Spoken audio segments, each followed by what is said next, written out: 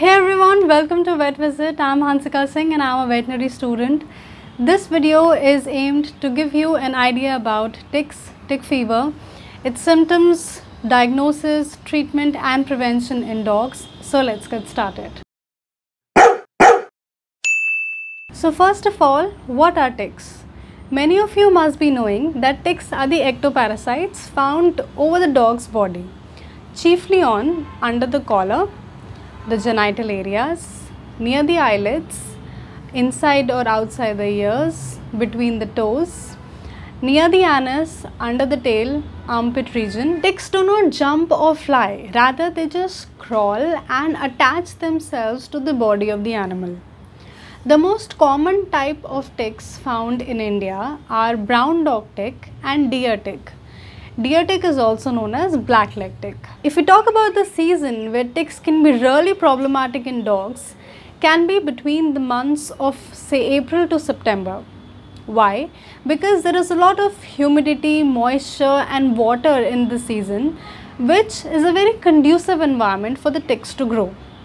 There are overgrown grasses in the season, and ticks, they travel up to the tips of the plants and shrubs and wait there.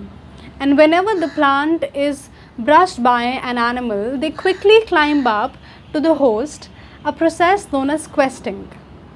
Now, having said that, it does not mean that ticks cannot be found in the other remaining months of the year. Ticks can even be found in the month of January or February, where there is very cold environment, but it's just that they do not have that easy access to the host as they have in this season. Now let's come to tick fever. To understand tick fever, we must know that ticks basically act as a vehicle or a vector for a number of diseases. Commonly, canine ehrlichiosis, which is caused by a rickettsial organism, canine babesiosis, which is caused by a protozoal organism, canine anaplasmosis, Lyme disease, Rocky Mountain spotted fever, which are caused by bacterial organism, and less commonly canine hepatozoonosis and canine botulinosis. So we can say that the fever caused in all these conditions due to ticks can be simply known as tick fever. Ticks mainly affect the cells of the body of the animal, mainly platelets go down, some affect RBC, WBC, and tick fever is an immunosuppressive disease. Now, it is important to understand that there is a difference between having ticks on the body and having tick fever. Just because an animal is covered with ticks does not necessarily mean that that dog will have tick fever. It is the bite of an infected tick which will cause tick fever. So suppose a tick is traveling from one healthy dog to another healthy dog, it will not cause tick fever. And a tick which has taken infected meal from an infected dog and then it transfers to a healthy dog, then it will cause tick fever. So that means a dog covered with hundreds and thousands of ticks may not get tick fever if that infected tick is absent. Whereas on the other hand, a dog having just one or two tick, but the infected tick will cause him tick fever. So even a single infected tick is sufficient to cause tick fever. Now why I am telling this is because sometimes owner comes and he or she might say that no, my dog just does not have many ticks on the body, so how can my dog get tick fever? So it is due to this reason. Now let's come to the symptoms of a dog having tick fever. The symptoms vary a lot from one dog to another, but commonly the symptoms are high fever. The temperature would be above 104 degree Fahrenheit, but say on the day 4th or 5th day, as the hemoglobin goes down, the temperature will also fall. The other symptoms can be epistaxis, which is bleeding from nose, blood in the urine, vomishes, diarrhea, pain in the hind legs, dullness, lethargy, and red spots can be found on the lower abdomen due to decrease in the platelets. Now, there is no classical picture of a dog having tick fever. A dog may just have one or two symptoms in case of tick fever, and the other dog may have all the symptoms. So we cannot say that all these symptoms have to be necessarily present in case of tick fever in a dog. Coming to the diagnosis of tick fever in dogs. The laboratory diagnosis is mainly based upon CBC, in which we'll find low platelet counts, which is known as thrombocytopenia. So, low platelet counts correlated with the clinical signs can be an indicative of tick fever. But coming to the confirmatory test, it is PCR, which is polymerase chain reaction. Now, some problems with PCR test is that the availability of this test is not in every lab, especially in rural or semi-urban areas. Second, this test is little bit on the expensive side. It's around 2,500 and it is a little time consuming. So, the report, it usually comes after 48 hours. Coming to the third test, which is not so reliable, it is a slide test.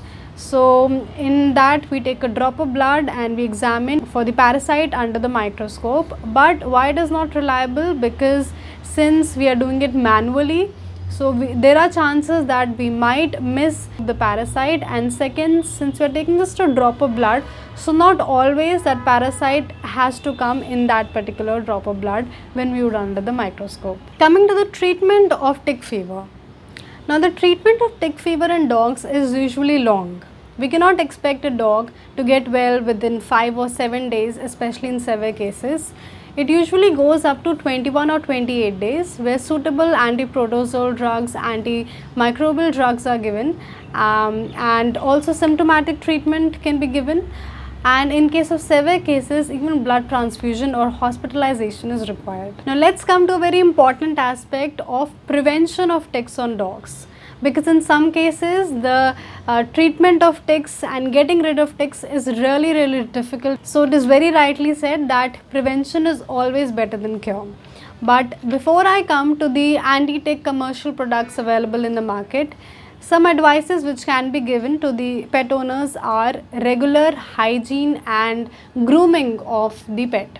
Now, by grooming, I do not mean that frequent bathing has to be done. Grooming means simple brushing and massaging. In case of long breed dogs, the brushing has to be done at least once a day. Another thing which is also encouraged is playing with the dog. So, the idea is when you play with a dog daily, you have to touch him almost everywhere on his body, so that even there is a small or a minute foreign object or an unusual object which you notice, that can be detected timely and the appropriate prevention and precautions can be taken before it turns out something very huge and before it is too late. But coming to some natural preventive measures for ticks can be neem oil and apple cider vinegar with equal quantities of water. Now, why ticks are so problematic is because we not only have to eliminate them from the body of the animal, but also from the environment, which is quite a difficult task. Why? Because when their meal is completed, they detach themselves from the body of the animal and it will enter into some furniture, crevices, and it will lay thousands of eggs. And those eggs, when their life cycle is completed, they again come onto the body of the animal and the cycle goes on. So, it is very important, very imperative to eliminate the ticks not only from the body of the animal but also from the environment. To eliminate ticks present on the body of the animal, there are a lot of anti-tick products available in the market. But when we have to take care about the ticks present in the environment, pest control is really important. That is mainly done by different methods, but fumigation is very common and it is quite effective because the fumes will get inside, and even in those areas where practically you cannot spray any anti-tick solution. So, now coming to some of the commercially available anti-tick products. First is anti-tick shampoo or anti-tick soaps, but they only remove or eliminate the ticks present at that time on the body of the animal, and just one bath won't eliminate all the ticks. It has to be at least 2 or 3 subsequent baths which will help in eliminating the ticks. Next, coming to anti-tick collars. So, what are these anti-tick collars? Basically just a collar having medicine or drug inside it, and they are minute pores, and those pores release that drug over the body of the animal. Some care which has to be taken with these anti-tick collars is that First of all, when it is tied around the neck of the animal, it should be tight enough so that it touches the skin of the animal, and only then it is effective. Over the time it might get loose, so we have to take care that we should tighten that up.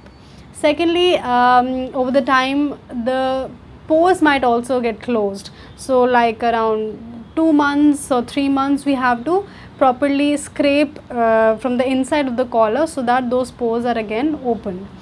Third, we have to take care that the collar should not be dampened, and while bathing the animal, of course, we have to remove the collar. Third, we have injectables, and fourth, we have spot-ons. So spot-ons are given as per the weight category of the animal. Suppose the weight of your dog is 25 kgs, so the spot-on between 20 to 30 kgs, that can be given to the dog. The spot-ons are applied on the neck area usually of the animal, touching the skin, and the animal should not be bathed for up to 7 to 10 days after its application. Next, we have anti-tick sprays, and these sprays are quite effective against all the stages of ticks on the body of the animal. So these sprays have to be applied pulling the hair aside and against the direction of the hair. Now there is a problem with this spray with regards to owners. What is that problem? That the owners do not use the appropriate amount of sprays on their dog's body. So the appropriate sprays are around 3 to 6 sprays per kg of dog. So suppose your dog is weighing 10 kgs, it has to be given like 30 to 60 sprays. The animal should be drenched in sprays and not use it like deodorant, like just 1 or 2 sprays, because otherwise it won't be effective. We have anti-tick powders. These powders are sprinkled over the dog's body, but the only problem is that the dog might lick it. So next we have the oral medicines. So a quite new medicine is introduced into the market, and that one tablet is sufficient, quite effective for a period up to 3 months against ticks. So that's it for today's video. In this video we discussed briefly about ticks, tick fever, its symptoms, diagnosis, treatment and prevention. Prevention probably the most important one. So yes, if you like this video, please give it a thumbs up. If you haven't subscribed to Vet Visit, then yes, please do. While subscribing, do hit the bell icon so that you're always notified whenever a new video comes up. If you haven't followed the Instagram and Facebook page of Vet Visit, then please follow that as well. I'll see you next time. Till then, take care of yourselves and keep loving animals like you always do.